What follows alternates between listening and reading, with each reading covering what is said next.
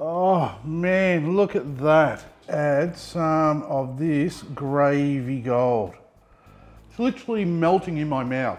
Hi, I'm Schuey, and in this video I'm going to show you how to cook a rolled brisket in a pellet smoker. I'm also going to show you how to make some homemade gravy that'll knock your socks off. Trust me, this is going to be on your menu very soon. So just sit back, grab a drink or two, and let's get into it. We're going to need some brisket, and a good sized piece of the flat muscle is going to be fine for this recipe. As always, Gippsland Premium Meats in Berwick looked after me. If you do pop in, don't forget to tell them Schuey sent you. Now, using a sharp knife, we need to butterfly this open. Just taking your time, just keep slicing it and just keep folding it back on itself. And there we have our butterflied brisket. Now we need to mix together some avocado oil, some whole grain mustard, some garlic, some rosemary, some oregano, some sage, some salt, and some pepper.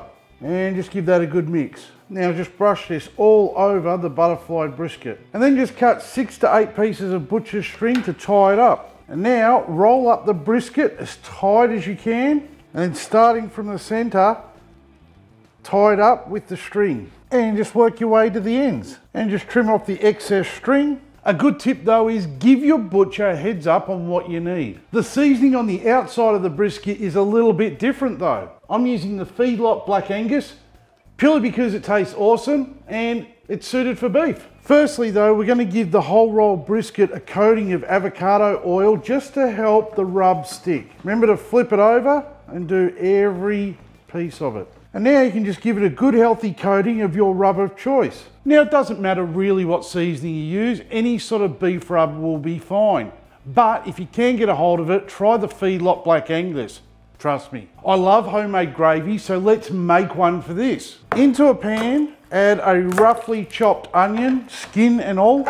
The skin will actually help the gravy get a nice dark brown colour. A whole head of garlic, just cut it in half and throw it all in. Some celery roughly chopped.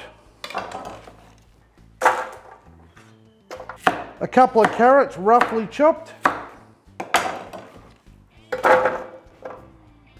A fennel bulb, remove the top bits and the stalk, roughly chop it. All that can go in. Some fresh rosemary, just break it up a bit. Some fresh oregano, same thing, just break it up a little bit. And some fresh sage. And these herbs are just going to complement what we put into the rolled brisket. Now add the rack with the rolled brisket on top of all that. Add about 2 cups of beef stock and about the same in red wine.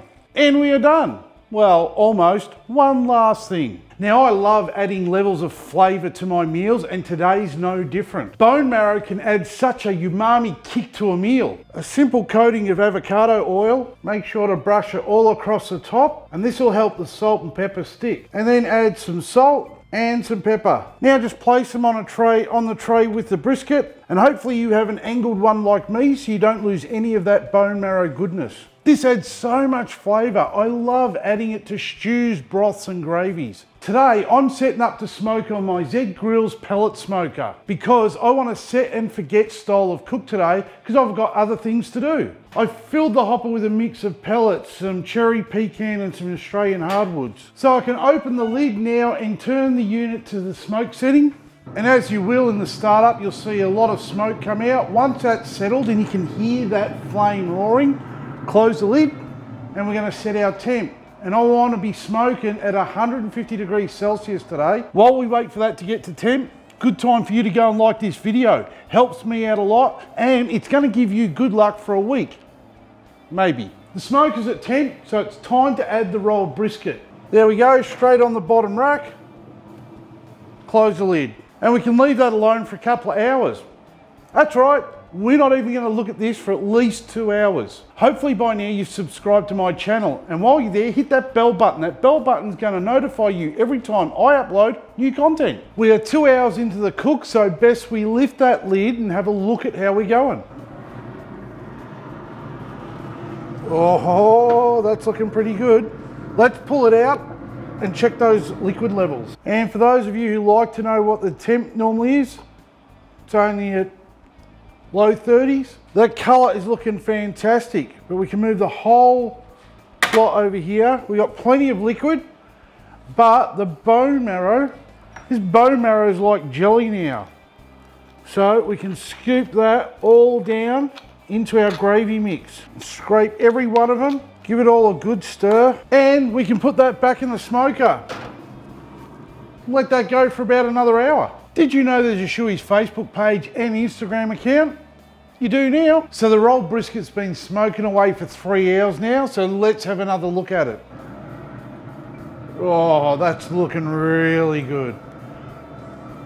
Let's just check the internal. Yeah, around 54, 55. I say we get it out and we wrap it up in some foil. Don't forget your heat-proof gloves. And look at that. Just going to top the fluid levels up with about, I don't know, a cup of water. And we'll cover it with some foil. Just remembering that pan's going to be hot.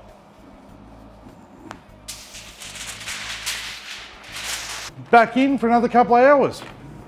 If you could only smell this through the lens. We've just passed the 6 hour mark. I've just probed the brisket and it's a little bit tight in the center. Internal temp's reading just in the high 80s.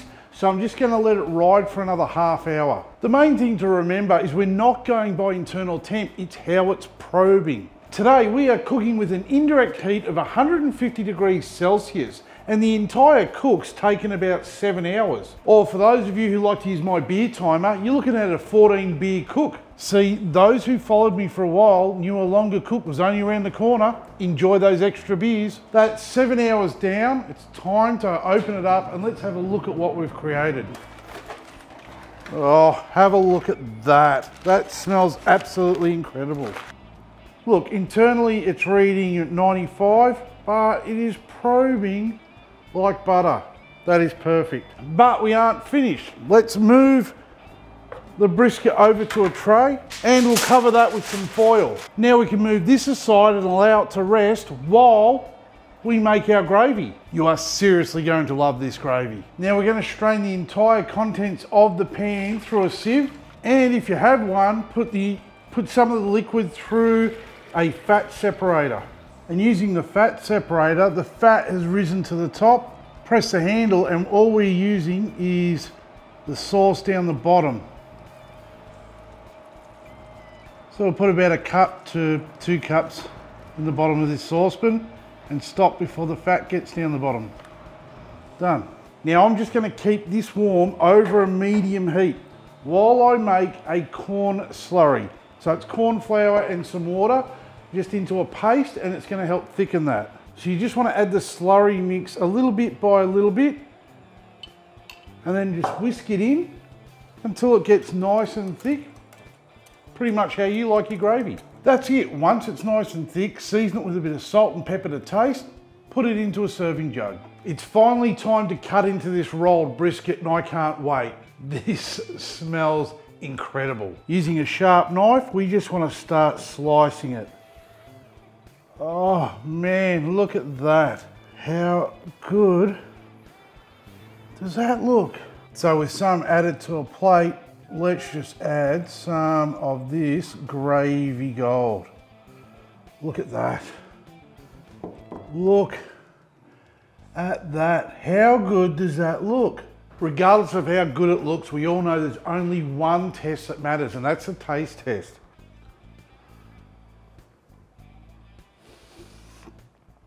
Wow.